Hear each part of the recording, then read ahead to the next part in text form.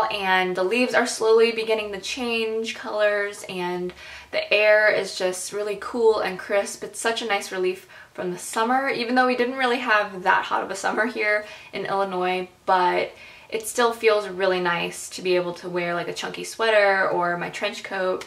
But anyways, with the summer to fall transition, my skincare and hair care and even my makeup changes along with it. So today I just wanted to share some of those things with you guys. So I guess here we go. So I wanted to talk about makeup, skincare, and hair care today. And I'm going to start with makeup. And these are the products that I think are going to be really hot for this fall. And brown lipstick is becoming a huge trend, and typically I'll wear like plum tones or reds on my lips. My everyday is more of like a pink nude, but if I wanted to spice it up a little bit, I'll lean towards plums and reds. And I had a brown lipstick and really liked it. I just never really used it that much. And because I would say of Kylie Jenner and her like Instagrams, like she wears a really pretty like brown pink shade of lipstick, and I don't even know what it is, but I just think it looks really great on her. So I thought I would try the trend out, and I've been really liking it. And today I'm wearing kind of a brownish pinkish toned lipstick and really love it. It is by Rimmel London, and it is from the Kate line, and this is the 104. It doesn't have a name, but it is just the most perfect pink brown shade. And I'll do like a little swatch for you guys here so you guys can see. But yeah, it is just the prettiest shade. I really like it. And I think this is the closest that I've gotten to like a Kylie Jenner lipstick shade. The two other brown lipsticks that I have just been absolutely loving. This is the lipstick that I had last year and didn't really wear too much. But I have been revisiting this quite a bit just because of the brown lipstick trend, and I will swatch this as well. But this is by Maybelline, and it is called the 235 Warm Me Up. And I'll do a little swatch of this next to the 104 by Rimmel. And this has a more, I would say, like purpley undertone, and it's a bit more nudie. So as you can see, this is the Rimmel, this is that Maybelline Warm Me Up, and it's more of like a nudie pink shade. And last but not least, the Revlon Color Burst Lip Butters, and this is in Pink Truffle. It's a really pretty shade. And I will swatch this next to the Warm Me Up.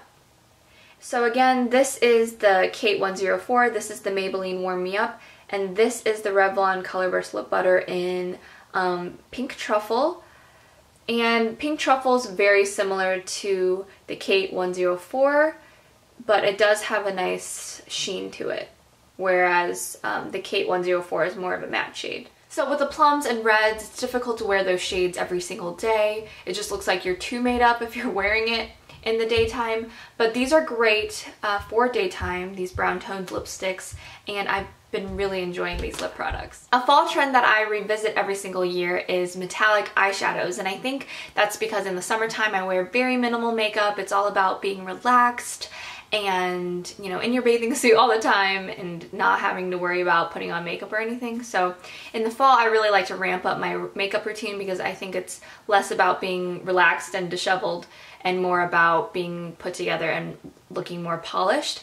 So I do wear a little bit of eyeshadow, and I came across this JULEP Neutrals palette, and it's the most beautiful neutrals palette, and I'm not really one to splurge on something like the Naked palette or anything just because I don't think I would use all the shades, but this one is just so versatile and it's simple enough for me to use. I don't have to think too much about it. But yeah, so the colors that are in here are Tiramisu, Glow, Dusk, Toffee, and Cocoa.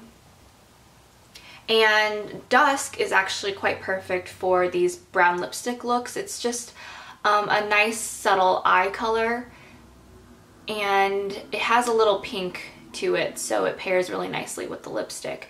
And I've been using that shade quite a bit, but I do like to use these more brown tones or more golden tones for other makeup looks. And yeah, this is just a great palette. If you guys haven't checked it out yet, I will link it down below in the info box. So going along with the more polished look for fall, I like to pair my eyeshadows with an eyeliner. I always think it looks unfinished when you wear eyeshadow without a liner. So I like to wear either dark brown or black eyeliner.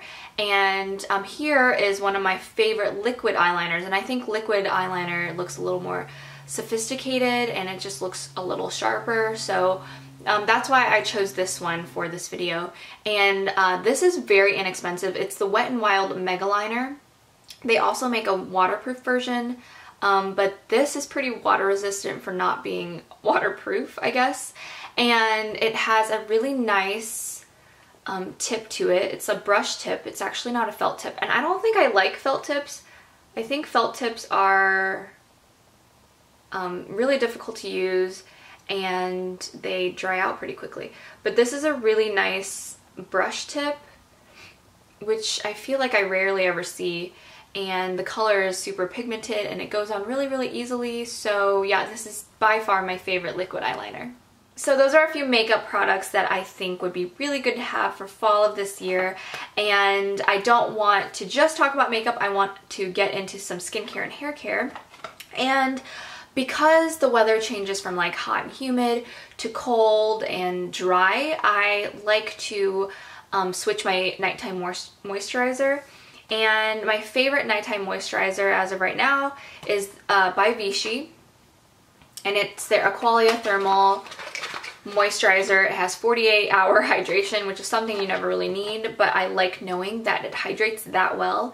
And I was introduced to this by Glossy Box. I got it as like a little jar sample in one of my Glossy Boxes last fall, I believe, and I fell in love with it and I was like, oh my gosh, this is like one of the best facial moisturizers I've ever used in my entire life. So I obviously had to pick up a new jar for the season, and these are relatively inexpensive, I would say, when you compare it to other nighttime moisturizers. This is definitely a good bang for your buck, and I just really love the consistency of this, and it really does hydrate.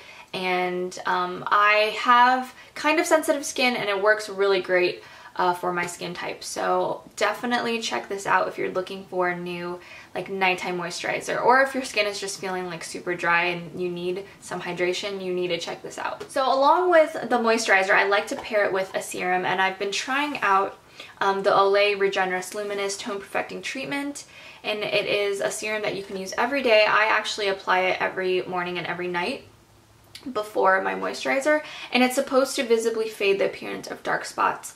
And I think a serum is super important for your skincare regimen, just because it really helps with the hydration factor, really keeps your skin nice and supple.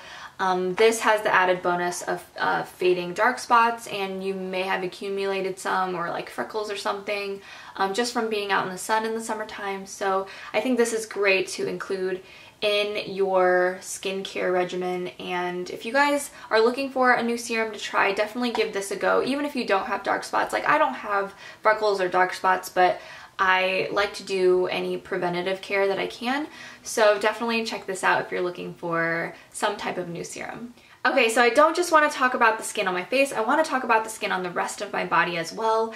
And with the cooler temperatures and the lack of humidity, my skin on my body does tend to get pretty dry too. So I like to use a heavy moisturizer in like the fall, winter, sometimes maybe the spring. So my favorite body moisturizer is by True Blue Spa. It is a Bath & Body Works product, and this is their Lay It On Thick Super Rich Body Cream. And I have the fragrance-free version. They also have one that's scented, and it smells great, but I hate when body moisturizers clash with like your perfume. Sometimes it goes together, but I rather just use fragrance-free. And this is like a shea butter product, which is super rich, super creamy, super luscious, and makes my skin feel so amazing. And I think this product is really thick, so I focus on my hands and my feet, my knees, my elbows mainly, and everywhere else I can get by with just lotion. But yeah, if you guys haven't tried this yet, you need to. I hope they never discontinue this because it's that good of a product. So those are the few adjustments that I've made in my skincare routine. I also like to change up my hair care routine a little bit, and I think it's really important to keep your hair moisturized in the fall and winter just because the lack of humidity does dry out your hair strands a little bit. So I like to use like a lot of hair wraps, like olive oil hair wraps and avocado hair wraps, just like those home recipes. But when I'm looking for something a little simpler, I turn to my Derm Organic leave-in treatment, and it's just argan oil. It has grapeseed extract and vitamin E, and it has a really nice fragrance to it. I love this company because it's vegan, no animal testing, they don't have parabens, no preservatives. It's just a very, I feel like, clean product. But anyways, I like to use this in my hair, and a lot of people just straighten their hair and they'll like put some in their hair for like the day, but I don't use it like that. I use it more before I shower.